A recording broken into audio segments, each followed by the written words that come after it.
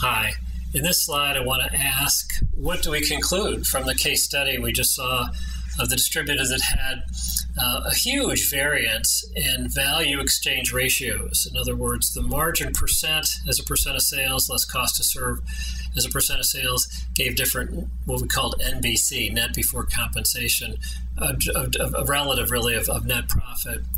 And so there are a number of conclusions or observations, and I'm going to cover in two slides. This is the first one.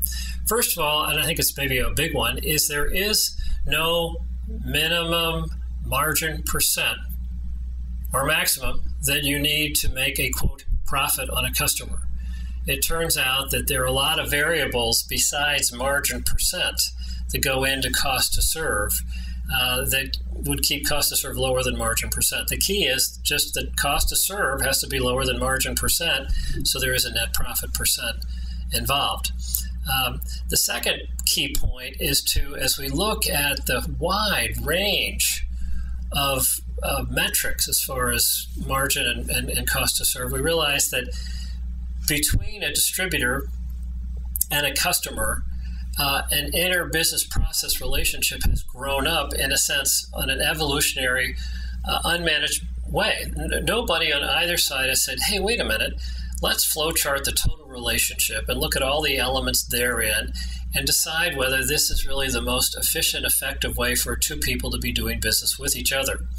What has happened instead is everybody is focused on a certain metric. Inside salespeople are trying to answer the phone in 2 rings.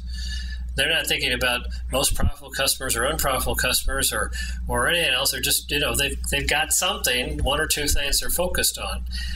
Outside salespeople are paid typically to go get more margin dollar and ideally at a higher margin percent, but margin dollar first and foremost. So boy, that's what they're going to do. They can't be worried about cost to serve. If we say go out and charge fees for services and there's no margin and they can get paid for it, that's going to militate against them getting margin. So of course they're going to run out and try to find more margin dollars, where often the cost of service is greater than the margin dollars because that's the easiest business to find. So everybody is focused on our side and on the other side on 1 or 2 metrics. Nobody's looking at the big picture, and that means there's a huge opportunity. Now, I will say that there are 1, 2, 3, 4% of our customers who are looking at the big picture, at least from their viewpoint, and they are very disciplined, systematic buyers. They actually may have a vice president of supply chain who really understands what that's all about and is measurably making better economics happen on the buy side, and to a certain degree disciplining and keeping their vendors from having a lot of dysfunctional purchasing noise that they've got to eat and lose money on, in a sense.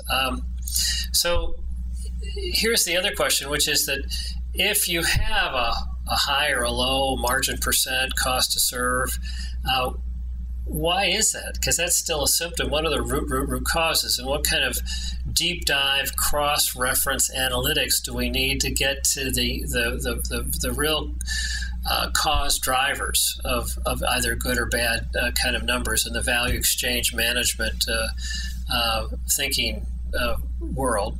And another question is, why always, when we have a very high cost to serve, must necessarily the customer have a high total procurement cost?